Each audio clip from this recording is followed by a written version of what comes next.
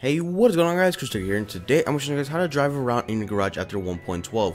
That's very easy to do, guys. And before we get into the video, guys, make sure to drop a like and comment below and tell me what you want to see next. Make sure to subscribe if you haven't already. To upload daily G5 and quality ghosts, glitches, info trolls, and much more.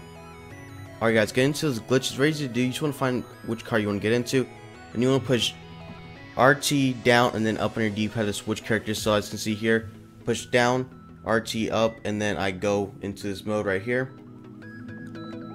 So basically, I'm gonna repeat that steps. You just want to go. You want to do this real fast. You do it as fast as you can. You want to press RT down on your D-pad and then up. So you'll change characters, or you could do left to right. But the going up is the easiest one to deal with Franklin. So RT, press RT real fast, and then as soon as you press RT real fast, you should want to go real fast and press down your D-pad and then press up to go to Franklin. And then you'll be popped up to that screen that says, "Are you sure you want to leave?" You should press B, and then you should be driving around like this. Now this is very easy to do, guys.